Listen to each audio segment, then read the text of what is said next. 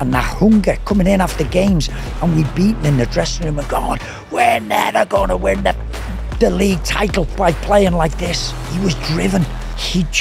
The excitement. You wanted them to get the ball. You wanted them to be given it. And you can imagine Ronnie Moran on the touchline. Whoever was left back, give him the ball. And I said to Liverpool fans, you should not boo this boy. You should not take the mickey out of this boy, because he was a great player for us. Hello, I'm Jeff Stelling, and this is Football's Greatest. Each week I'll be sitting down with a legend to discuss and debate some of the best exponents of the beautiful game.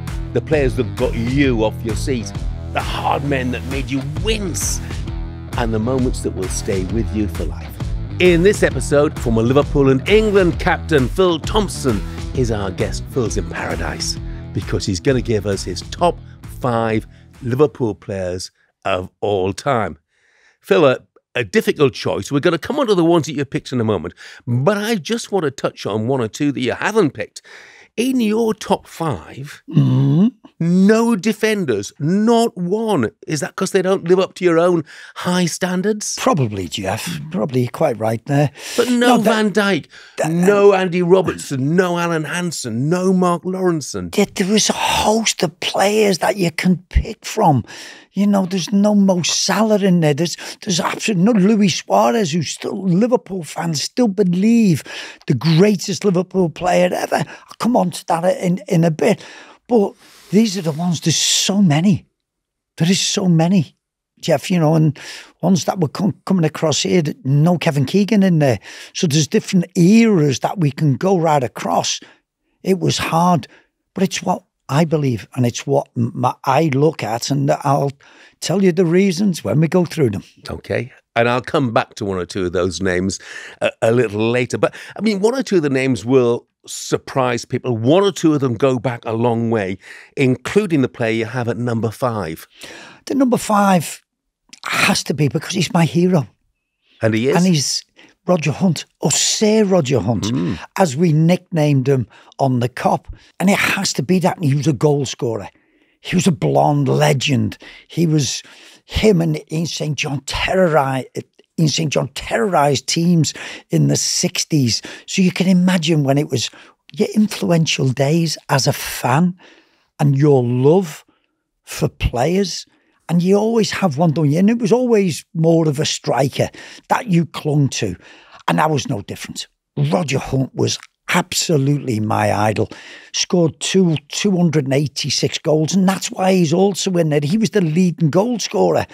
So all these things about it. Won the World Cup in 1966. Played in that final. So this makes him a legend, not just of Liverpool. And listen, when I got the chance to go to Liverpool in 1969 as an apprentice, he was still there. So you can imagine that worship. And they often say in life, Jeff, you should never, ever meet your hero. Why? Because they mightn't be the person that you thought they were going to be. Roger Hunt never let me down. Roger Hunt, then when we become friends, he was just, and so that love, that man love that I had for Roger has lived forever. Would he be a sort of, just to pluck a name out of the air, you might shoot me down, a sort of Callum Wilson? Would he be the equivalent these days? Callum Wilson, you consider my Roger Hunt with Callum Wilson. He's a good player. Just in terms of the type of player. But come on. No, but yes, sort of goals from outside the box you don't see. There's not sort of some of the great goals, because you look at Alan Shearer scoring so many goals, but we'll always remember with the Thunderbolts. Don't remember too many of Rodgers, because he was a poacher with his head, with his right foot, with his left foot. And we idolised him on the Kop. He's still now, there's a flag which adorns the Kop on match days of Sir Roger. And that's how much we all think of him. And yes, there's a lot of players, and people will be going, well, why wasn't such a player in as your number 5? You know, why can't I have my hero in there? Yeah. And that's it. He is a proper Liverpool legend. So you played with the player that you have at number 4? Yeah, I did do, and it's another one. Again, it's a goal scorer. And I think you have to have these guys in. You know, this fella scored 346 goals for Liverpool at a wonderful time. You know, the 80s was just a really special time. And I seen this boy, and yes, it was Ian Rush. I seen this boy developed from a shy, gawky young man to become one of the most prolific players that you could ever see. Him and Kenny Dalglish relationship on a football pitch was uncanny, absolutely uncanny. And he developed into this confident young man who his exploits on a football pitch was astonishing. He did score all kinds of goals. He could score volleys, right foot, left foot, headers. I ended up nicknamed him Tosh. And you go, Tosh, John Toshak, Welsh striker that we signed, brilliant in the air. Tosh, in his early days, never scored a goal with his head. Then he went on a prolific run of scoring with his head. Hence my nickname of Tosh. And it stuck with him to today. If I was to ring him up, "Hiya, Tosh, you're right." And we all knew who we were talking about. But he was wonderful, great pace. But he was a defender. You're probably going, "Oh, he's a defender." He was our first line of defence. Okay. And he started with him. He was like a cat in the forest. He would seeking out his prey. He would look the other way, and he would allow these two centre-backs to give a sloppy pass. He would pounce and he would go. They talk about modern day high press. This fella was unbelievable at it. So he was like that, Jeff. So he had so much to his armoury. It was untrue. Scoring 346 goals. Somehow, some way, he has to be in my top 5. But he came from Chester City. Now, that's the sort of thing that probably couldn't happen in this day and age. Was it obvious straight away that he had what it takes to make it at the highest level? No. Quite easily, no. He was this shy lad, and found it difficult. And of course, you had this pecking order where you were in the apprentices or the young professionals away team dressing room.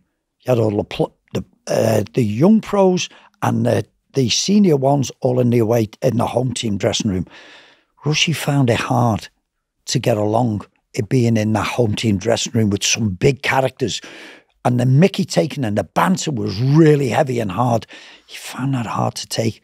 So he found solace in the away team dressing room with the younger lads. So he found that was his place. So it was difficult. And Rushy tells a story. He actually went in to see Bob Paisley, and he wanted a transfer because he was finding it so difficult, wasn't getting a chance. And Bob said, "You've got to prove your worth. You've got to get on with these lads and got to accept it." And he did in a great way. I remember one of his earliest games was the League Cup final replay against West Ham at Aston Villa's ground. Oh my God. I'm not sure whether one of the front lads was injured, but Ian played, and it looked as though he'd been playing and he was in the first team for years. But he gave such an accomplish, didn't score. We won 2-1. But my goodness, it was the moment Ian Rush arrived and he just went on to greatness. Yeah. The player you have at number 3, Peter Beardsley, another ex-Liverpool man, of course, said he is the best player I ever played with, bar none.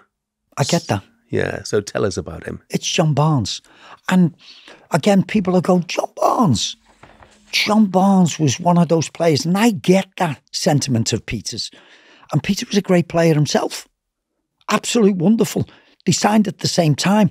And I remember Kenny, when he was telling me, he says, I'm trying this Peter Beardsley. I wish he'd stop playing well for England. His price was going up all the time. I think we ended up signing him for £3 million. But John Barnes come literally under the radar. It was all about Peter Beardsley because he was really playing so well for England. But John was a good player.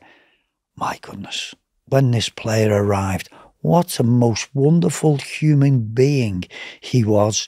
And he wasn't an aggressor. He wasn't anything. He went on to become captain of Liverpool. But if I can tell, I was reserve team manager at the time. And I'm like that. I remember going down to Coventry, one of the early games, and I've gone down there and met the players. The players gone overnight.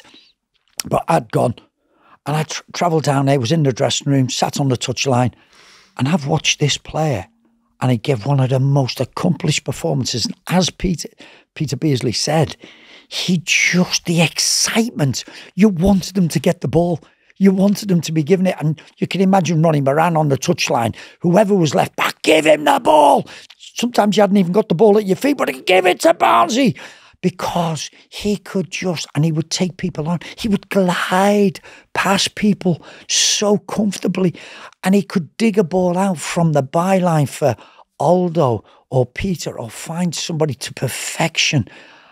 And when you talk about people who would get you off your seat to absolute enjoy a footballer, because this was still a tough era, and John was like that. And that's why third place for me, John has got to be up there. And yes, you could go and you'll probably ask me, but he just excited me as a player. I love my football, and to see this guy playing for my club and then reinvented himself as a centre midfield player.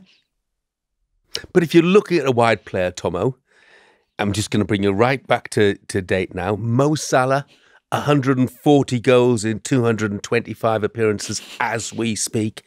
Premier League title, Champions League title, twice a runner-up, FA Cup winner, League Cup winner, scored Liverpool's goal of the season 3 out of the last 5 seasons. Should I go now? Would you still put John Barnes ahead of him? Yeah.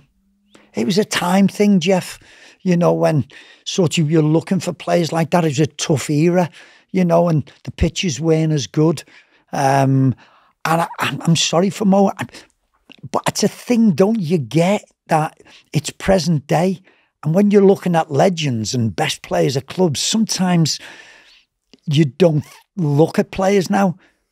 But Mo, in years to come, we'll be looking World Club Championship. You forgot about that. Golden Boot winner multiple times. World Club Championship does not count, Thommo. Doesn't count. How many times have Hartlepool won it? Well, the same as they've won everything else. None. Absolutely, Jeff. But unless listen, you're involved in it, nobody else in football is interested in the World Club Championship. It meant nothing until we won it.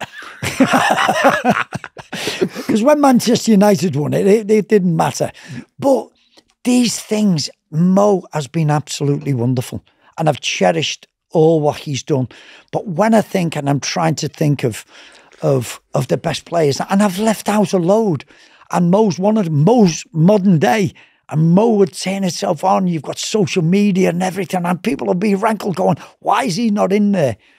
I'm sorry, but it's present day, and I'm looking at players who, a lot, and it has probably a lot more years than what even Mo was at the football club. Now, thanks for watching Football's Greatest on YouTube. But can I ask you please to hit that subscribe button? That way you won't miss any of our future episodes, and we have some great guests coming up on the show. This seems a good moment to mention one or two of the others that you haven't put in there.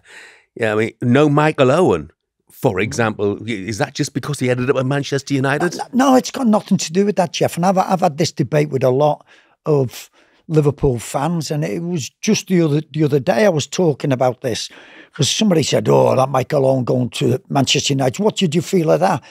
And I said, look, Michael Owen was an incredible player for us. He was a match winner for us. Steven Gerrard has an FA Cup final after him. Michael Owen should have his own against Arsenal when we were battered. And I said, Michael Owen scored 2 goals to win us that cup. And I said, Michael Owen won us so many games and he was Ballon d'Or winner. And I said, what you have to remember, he went to Newcastle when he should have been coming to Liverpool. The deal was all done. And I said, but he chose Newcastle. And when he came to Liverpool, and he got slated at Liverpool, where were you in Istanbul? And he took the mickey. Wrong. That wasn't nice. And then he joined Manchester United and he was booed at Anfield. And that upset me because I know Michael and I know his family and how they would be upset. And I said to Liverpool fans, you should not boo this boy and you should not take the mickey out of this boy because he was a great player for us. If you don't believe in him signing for Manchester United, and yeah, I get all that stuff, you don't have to boo him, but you don't have to cheer him. You just treat him as any other player, as though he's not on the football pitch. And I says, I would rather have that than the boy be derided because he was playing for Manchester United. But people shouldn't forget what Michael did for us. Yeah, I mean, there's obviously been a wealth of attacking players over the years. You mentioned Keegan and Beardsley, Robbie Fowler, Steve McManaman, Luis Suarez, and so on and so forth. Did Xabi Alonso come into your consideration at any stage? No, with Xavi, because Xavi was there long enough. Didn't settle quite quickly enough at Liverpool, but then became a great player. And leaving Liverpool was one of Rafa's big mistakes, absolute big mistakes, because he had many more years left in him. And I think his legend goes that he wanted to get rid of Xavi to bring in Gareth Barry. Gareth's a good player, but he wasn't a Xavi Alonso. Xavi had so much ability, knew the game inside out. His relationship with Xavi to Stevie to Torres become legendary. But no, I'm sorry, Xavi just didn't come into it. I just want to touch on a couple more. One who's just left the club. And I'm just wondering, if we're having this conversation 10 years from now and looking back, would people think that Bobby Firmino had been a Liverpool great? I know what you mean, Jeff. And get this, with Virgil van Dijk and great centre-backs, Bobby Firmino was my best player throughout this time. Bobby so excited me, twinkle toes. He was the Ian Rush, if you wanted, of the trio of Sadio, Mo and him. Bobby knew when, not just when, but how to press. So Bobby was wonderful. But would he be in one of these? Probably not. And that sounds awful from a player who was my favourite, as being a fan, as being an ex-player.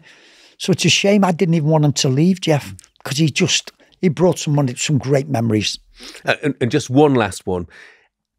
You're never going to put a goalkeeper in. I know you're not. But I mean, you've had some great goalkeepers at Liverpool over the years, from Ray Clements to Bruce Grobbelaar. Again, I wonder if in years to come we'll look back at Alisson and think he was a Liverpool great. Yeah, I would think that might come in years to come, Jeff, because I think he's eased into... He's been more... Last season was incredible. My Liverpool team, and the year before that, we were so tight in defence. Alisson, yeah, good goalkeeper, we all just knew that. But last year, our last line of defence was called upon so many times to save us. And that wonderful headed goal that he scored at West Brom, that got us in the Champions League, that nearly won us, because then we qualified for the Champions League because of that goal. If we'd have won against Real Madrid, that would have gone down as a legendary goal, and you forgot about that. But that would, because we would never have been in that position. So anyway, it didn't happen, but yes. But Ray Clements has always been the greatest ever Liverpool goalkeeper for me, as good as Alisson's been. Let's move on to those who are in your list then. And at number 2, well, when did you think, this boy can play? It was, I remember seeing him in the very first game when I became assistant manager with Gerrard Houllier. I went to a Leeds game, Leeds away at Ellen Road, reserve game. And I went and I'd heard a bit of hype about Steven Gerrard, and I'd heard the hype, as I mentioned, that couldn't play twice a week.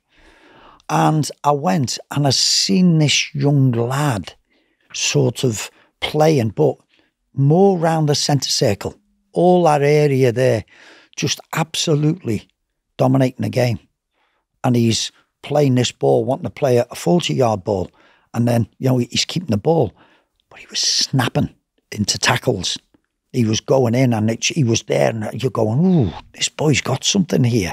Didn't think legendary status. I thought, yeah, he's one that we can think of. Paul Ince left that summer. And we were looking for a midfield player. I can remember saying to Gerrard Houllier, I think we were playing at Wolverhampton Wanderers in a pre-season game. And coming back, we were told who we can get. And we were like that. And he said, got this fella, Didier Mann, at Newcastle. We think we can get him. Didi, 6'3", 6'4". We thought, tall, good, somebody good in the air in midfield who could do a few things, protect the back four. And we were looking for a good header of the ball. Why we thought of Didier Mann? Because he couldn't head the ball at 6'4". He could do everything else, but he hated heading the ball. But I said to Gerrard Houllier, don't let's discount this boy. I says, this boy, Steven Gerrard, is a player. And I said, he can do most things that we want. And he said, I think he's a bit young yet, Phil. And I got that.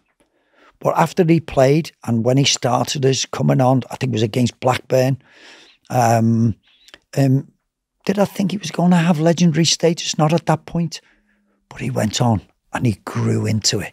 And it was just seeing this young man blossom and to be dragging my team and our club on his own at times to win games, to take us to trophies, was just fantastic to see him developing and his personality. And sometimes that anger and that hunger coming in after games, and we beaten in the dressing room and going, we're never going to win the league title by playing like this. He was driven. Sometimes I looked and I thought, should I have a go and say, you're part of this or whatever? But I could understand his frustrations. And so you allowed that to go. But he did end up becoming a great leader. And Istanbul, the miracle of, will be his there. And I know it's the FA Cup final against West Ham in Cardiff. But that game, Istanbul, how does that happen? It can only happen because of people like Steven Gerrard. He was a man for the big moments, wasn't he? Obviously, you mentioned the miracle in Istanbul. The FA Cup final was at that game. I'd never seen a performance like it from, a player who dragged the team single-handedly. The goal against Olympiacos, the hat-trick against Everton. He was a man for the big moments, wasn't he? It was. And don't forget, he nearly left. Nearly left. They need to go to Chelsea. And it was all sort of done and everything. And it was only his family when he sat down and he said, yeah, you might go down there, you might win the league title, but having that medal in your hand, and it's not with Liverpool Football Club, will it ever mean the same? And it was more his family that turned him and said, you need to stay. And he just turned it round like that. I can remember Rick Parry walked through the car park and there was a camera, I think it was a Sky camera crew on Rick Parry, and he just got the phone call from Stevie. And he gave the interview. Then he said, Stevie Gerrard just rang me, said he's staying and wants to sign a new contract. All those wonderful moments. I wonder how annoyed and upset he gets when people talk about the slip against Chelsea, that let Demba Ba in to score the goal and Chelsea on the way to a win, which ultimately would cost Liverpool the title. Because so many great moments, and yet so many people remember him for that one slip. And he's lived with it and he's took it. And I laugh about it. We played Leicester last week in the League Cup. Leicester fans singing the Stevie Gerrards, they're singing the slip. And I'm going, where are these people? How did they come up? After all these years, they see Liverpool, they see Steven Gerrard, they see the slip. And I'm going, for my get a life, lads, please. But that is where people look at Liverpool, they look at Steven Gerrard and they put the two together. Yeah. I do hope you're enjoying the show. I just want to tell you that you can follow us at Football's Greatest Pod on Instagram, TikTok and Facebook. And search for Football's Greatest Pod to find us on X. We started your top five with a Sir in Sir Roger Hunt, as he was known at Liverpool. And we're going to finish it because your number one is a king. Yeah. King and a proper knight of the realm. No great shakes. Kenny Dalglish playing with him. Seeing this lad come from Celtic. And you'd heard about him at Celtic and how good he was. And you'd seen bits then. It wasn't so much on the TV as we got. Oh my goodness. Talk about a player hitting the ground running. I can remember it. I think I think we drew with Manchester United in the Charity Shield and you went, wow, this fella loves the ball to his feet in and around the box. He can make things happen. I think the first game of the season we beat Middlesbrough 1-0 away. And this fella, and I still now can hear Ronnie Moran's voice in our ears. Give him the ball! Give it to his feet! That's all he kept doing. And it's Kenny, because he would back into people, he would turn, and he could bring people, and he took over from Kevin Keegan, who'd left in 77 to go to Hamburg. And you're thinking, who are we going to replace him with? So we signed Kenny Dalglish. We're thinking, is he going to be a Kevin Keegan? Oh my goodness. This fella was just... And Kevin could be very individualistic, but Kenny was the complete team player. He was there. He could bring players into play all the time, get the ball. He was scorer of great goals. And I tried to explain to people of more of a modern era of what Luis Suarez did. Because Louis was similar, backed into people, turned, nutmeg people, could bend the ball in from the corner of the box, left foot or right foot, great headers, absolutely. And this player would have you off your seat. So what he did for 3 years, Dalglish did for 12 to 15 years. And I said he was that good. And I says he won more trophies than what Louis did. That's why he gets the legendary status. But he was the most complete player. The thing with Kenny was, which people didn't know, he was so tough. He could put a foot in on a centre-back. He could leave a foot in. He could get angry and he would do it. I'd seen him at half-time in games. He'd have lumps kicked out of his legs and ice. Ronnie Morano, Joe Fagan on the knees and have these ice packs around and he's just chatting away as though nothing has happened. So he was everything. And you look and becoming a manager, and I know we're not talking about as a player, but he becomes a manager, wins 2 doubles. His influence on our football club is huge. On the city is huge. The empathy, the compassion that he showed after Hillsborough, him and his wife, was huge. The knighthood came a bit late. His wife with the Marina Dalglish appeal, breast cancer. We now have a wonderful place in Aintree Hospital, like a 5-star hotel. The people who got the chemotherapy, they were on beds, in corridors.